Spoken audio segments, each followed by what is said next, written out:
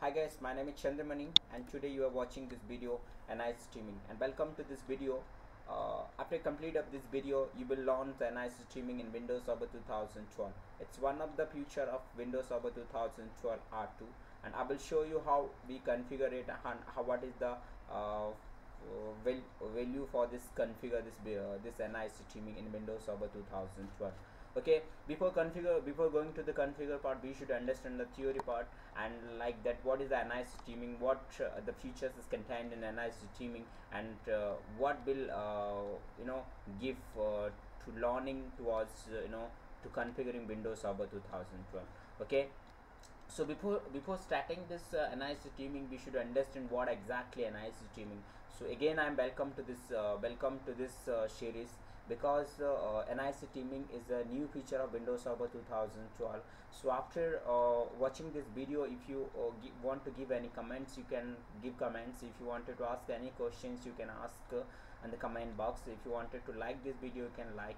If you want to get the videos on your mail, and every day whenever I upload and publish some videos, new videos, if you wanted to get in the first, then definitely you should subscribe it. Okay, HUB is what you want, right? So this video is for the NIC Teaming overview. What is the NIC Teaming? And the next slide. So NIC Teaming is also known as a load balancing and failover. I means what it will create the load balancing and failover. What NIC Teaming will create the load balancing and failover? Yes guys, it is how this it allows the multiple network adapter on a computer to be placed in a team for this following purpose. What is the purpose? One is the bandwidth aggregation, and second is the traffic failover to prevent connectivity loss in event of network component failure. Means what, I can give an example so you can better understand. So in a one system we have the multiple network. Suppose I have one server, name is cmsahu.com. we have a 3 network card. Okay, I'm just give an example. We have a 3 network card, right? Network card NIC1, NIC2 and NIC3, right? Whenever I need the data from the pocket will transport to my request to the switch, so it will transport in NIC1, right? But I have a 3 NIC card, right? Every NIC card having the 1 Gbps speed, right?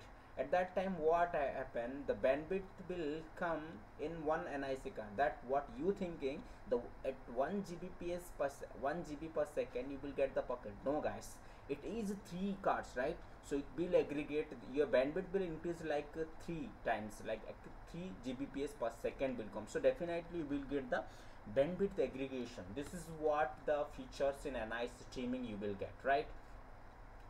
And the second is traffic failover to prevent connectivity loss in the event of network component failure.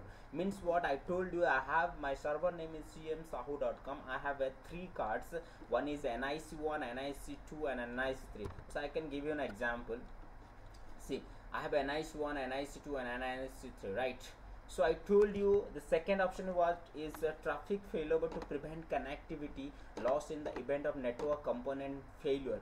Once it failure, then we never lost our connectivity, because in enterprise environment, in a production environment, we cannot tolerate these things, right? Client cannot be tolerate if you lost the connectivity, because 24/7 should be run, the connectivity should be 24. For that we need to create the failover, we need to clear the clustering, we need to create the load balancing. So this is what we never get the connectivity loss. It's a zero tolerance. That is what, see, we have I told you we have a 3 NIC card, 1 2 3. If one card will be lost, then the traffic will goes to the secondary. That is what NIC2. If NIC2 will be lost, you will get the traffic from the NIC. So there is no chance of you the losing the connectivity. So this is what the second point I told you, traffic failover to prevent the connectivity loss in the event of network component failure. If in this between in the 3 out of 3 network card, if first network card will fail, then it will go to the second. If the second will fail, it will go to the third. So it should not be, right? The continued process will go. So this is what benefit of NIC Teaming. So thanks for watching this video, and we will coming the next part of this next video. So do not forget to watch this video. Thanks for watching this video again.